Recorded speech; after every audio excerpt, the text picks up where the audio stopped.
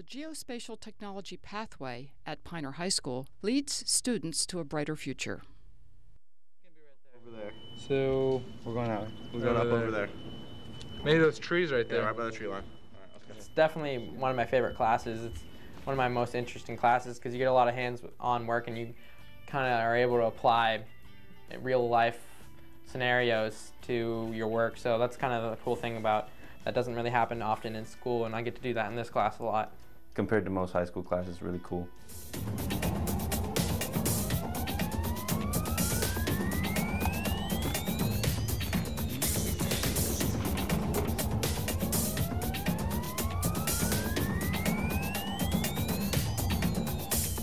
Basically, it's a 3-year pathway program specializing in geospatial science and also learning geographic information systems. You know, I could unroll a long spreadsheet here full of numbers and columns and rows of data. And the field of GIS and the skills that the kids learn is taking that data and making it visual, making it usable to people. We personally don't know of any other high school that has the same program that we have in the state of California. It tends to be the skill set that no one knows of, but is like widely used throughout the entire world. And so you can take that, you can go to college, you can apply for a job, and if you write this down, your chances of getting whatever it is that you applied for are better. Geographic information systems is the fastest growing technical field in the United States. Companies, businesses, governments. I know that hospitals and fire stations use it, police use it. Military service. Utility companies. Starbucks is popping up everywhere. And they use this program or the skill set so that way they map the places that are most populated where more people will drive past their stores, so that way they can make more money. You can go on Google Earth and zoom down and fly through 3-dimensionally downtown Santa Rosa. GIS professionals are the people who make these things and make them usable to the ordinary person. We have, you know, all the latest state-of-the-art equipment. We've been very well funded and outfit, and kids do respond to that. I think, well, this one too used to be on.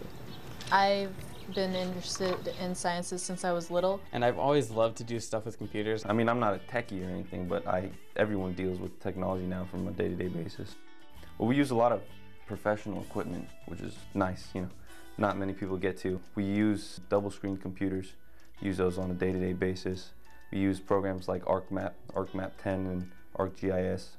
We have a lot of Trimble equipment, which was the highest quality GPS equipment. Yeah, he has. I saw one way over there.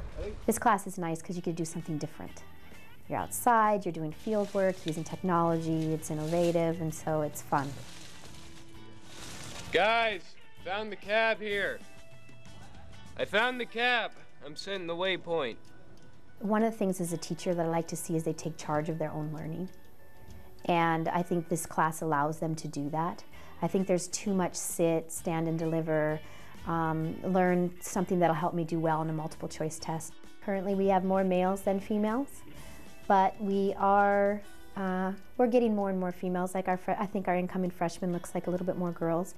It tends to, when it comes to sciences, you will see more guys than girls interested, but we are trying to reach out to more girls to come into this program. It's a STEM program, science, technology, engineering, and math. Those are where the good jobs are. Those are where the higher paying jobs are. And anything we can do to get kids into that sector, get them interested in doing science, math, technology, and engineering, that's why we're doing this. But the bottom line is if you wanted your child to be out doing something in a field that could provide them with amazing opportunities, we're a great class for them. The skills they learn with the GIS are awesome, and if they choose to pursue that as a career, that's great. But the problem-solving skills and the critical thinking skills will carry them wherever they go. An open enrollment policy gives students outside of Piner's district an opportunity to attend Piner High School to take advantage of their Geospatial Pathway program.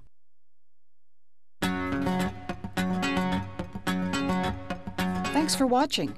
Join us again next time on Snapshots, the show that brings you the small stories that make Sonoma County big in the best way.